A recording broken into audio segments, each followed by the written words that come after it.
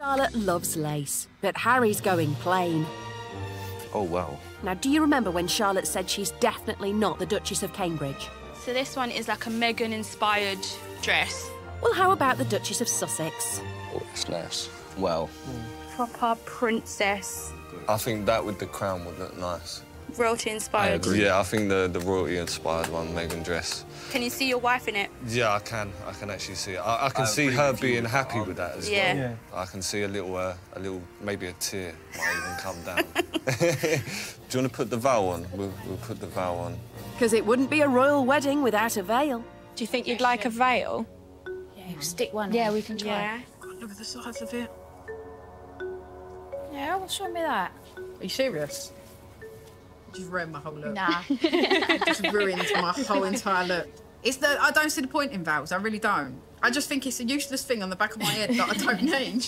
So it's definitely no to a veil for Charlotte. But back with the boys, Harry's looking at a veil to rival the royals. This is the length, or is it going to be longer than this one, yeah? It's going to be longer than this. Meghan's veil was 192 inches. The one we're going to get for you is going to be 197 inches. So we're topping Meghan. Yeah, we're going bigger. That's about how much longer it's going to be. Wow, that's long. I think I need to try it on first to see if I like it. Oh, OK. Yeah, you put it like that. That's it. That's it, Charlotte, yeah. Oh, it's too small. We bought the wrong size. Oh, my gosh. I thought we'd know after 9 years what size dress. At the moment, I'm panicking. She said she's panicking. Last thing you want to do is put a wedding dress on that's too small. I understand. How you doing in there, Charlotte? The dress is too small.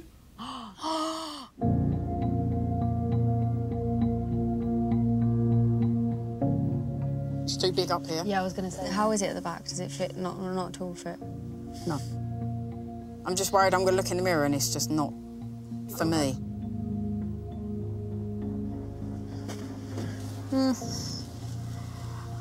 I don't like it at all.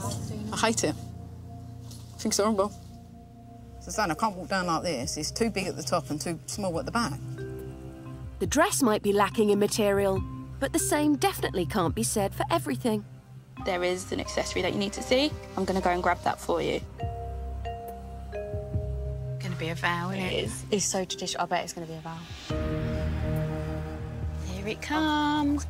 That's got so much to it. Why have you picked one so long? Why would you pick that? Oh, my God, it makes me feel ill. That's too much. Oh, my God, it's so long.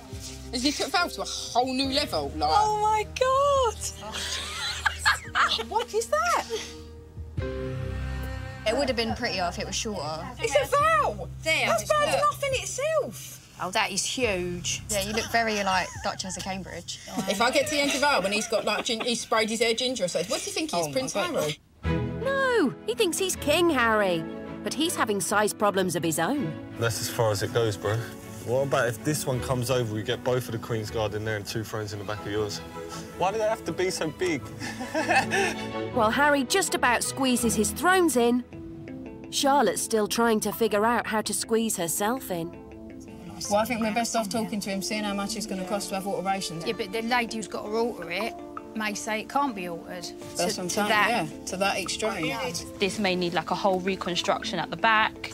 And it might not even be able to be done in time, the amount of work that's going to need doing to it.